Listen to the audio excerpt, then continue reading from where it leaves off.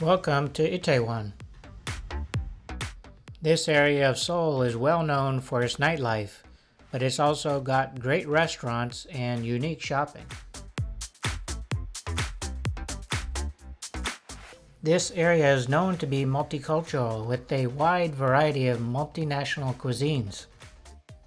There are a lot of expats in the area and a lot of foreign tourists visit as well for that reason. Here's a map of where Itaewon is in Seoul.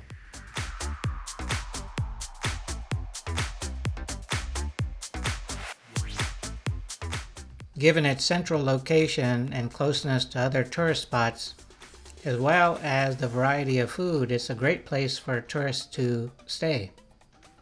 Take a look in the description for a link to my blog with more written information. There are many streets to visit in this area, but some of them have steep stairs to climb. Here's one on the left.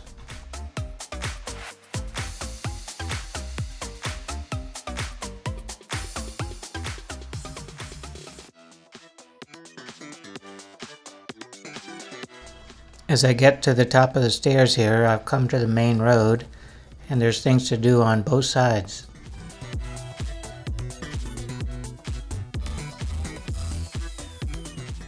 This area's cultural diversity began in the Joseon dynasty when foreign traders lived in this area, and later on there was even a US base.